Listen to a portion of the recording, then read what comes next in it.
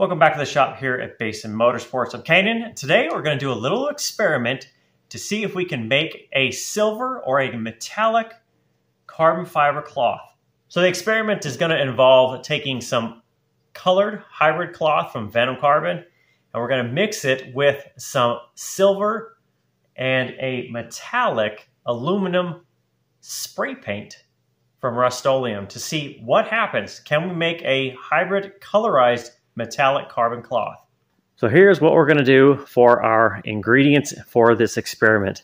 I have our 4 color hybrid cloths from Venom Carbon. I also have a small pile of 1/2-inch chopped. Now we're going to add this to our epoxy and hardener in a 2-to-1 ratio like normal. And I'm going to try this with 2 different metallic features. So on the right hand side, this spray paint is a Rust-Oleum. It is an aluminum metallic. I'll show you the label here so you can kind of see it. It's an aluminum metallic for wood, metal, plastic, and more like carbon fiber. Second time we're going to do this, or the second piece, is going to be our Rust-Oleum metallic. This is a silver, bright, shiny finish that gives you kind of a chrome-ish look to it. So I've got 4x4 of each 4-inch by 4-inch pieces here. I've sprayed them lightly, what I consider lightly, to it. You can kind of see they've got a little bit of shine. And I've also done the same with our chopped carbon here. I'm going to put these in with resin and hardener. I'm going to do like I did before where I made the coasters. This is going to go in our 4-inch coaster molds. Takes about 2.5 ounces of resin and hardener mix. And then we will let these sit for 24 hours to see how they come out. See what it looks like. So here we go. Okay, here are going to be our samples for our metallic silver. This is more of our chrome spray paint. Here's our 4-inch samples. We got a red, an orange, a purple, and a blue. These are all from Venom Carbon in their hybrid series, and they have a little bit of metallic spray paint. So if I show you a red without the paint, you can see a difference. You can see kind of how it has a silverish color to it. On the right-hand side, we'll let these cure out. And then I've made 2 of the 4-inch round samples. The one on the left has approximately 10 to 15% of the metallic spray paint. The one on the right has 50% is my goal. So we'll see how different these are once they cure out to see if maybe I can make something different. Now I can also flip it the other way on the next round to see if you do, let's say, a 50 or a 10, and maybe try to make it like a 90 or 75 of the higher of the silver. We'll see what happens. All right, so the first round of our trial here with the silver metallic. Here's what's going to be our finished product. You can see the 4 colors.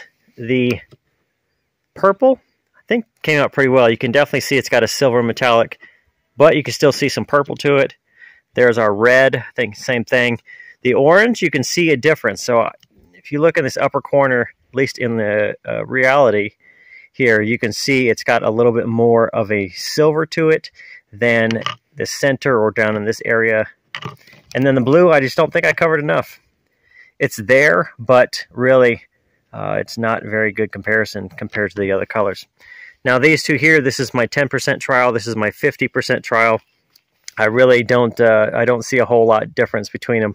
I think the chop is going to be a little bit different, or a little bit more difficult, I would say, to get a good mixed ratio. One, it's hard to get the chop to really sit down in there. It's not as easy as trying to put it on some fabric, which is one layer, just sits down in there and you kind of push on it. This stuff's a little bit harder to condense down in there. If you were doing it on, like you're skinning a part or something else, I think you would be better off to do all your chop first, kind of stick it on there, then spray it, let it dry, or let the paint dry, or use a heat gun like I did, and then put resin over it. I think you'd be better off. Be a little bit more consistent. Yeah, it's beautiful, but at the same point, really doesn't showcase kind of what my intent was. Okay, now we're going to do the aluminum metallic in the same process. All right, so now we're going to move on to our second trial. Now this is going to be a Rust-Oleum. Let me just show you. It is an aluminum metallic, so it's a little bit more silver, I guess you would say, more of a silver spray paint.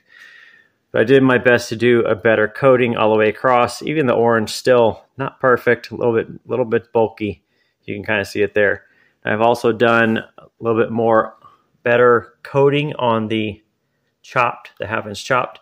And again, we're going to go ahead and mix this in with the Venom Carbon. This is going to be our hardener, and of course our epoxy resin here. So 2-to-1 ratio there.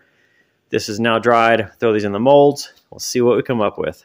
All right, so here's going to be our finished with our aluminum metallic spray paint. So that's what I'm using, Rust-Oleum aluminum metallic.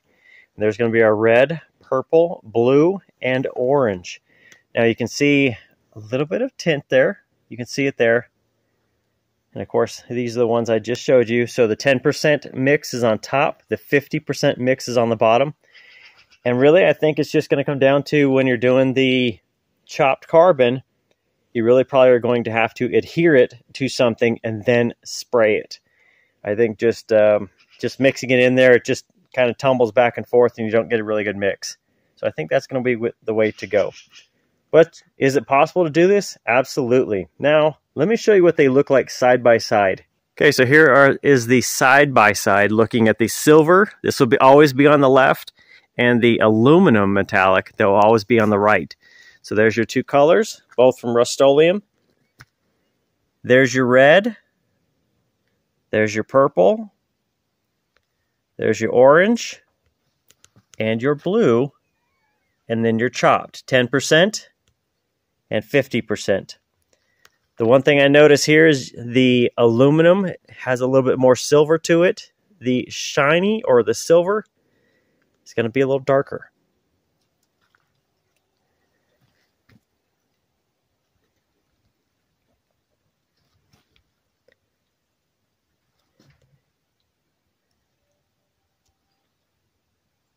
There you go. Can it be done? The answer is absolutely.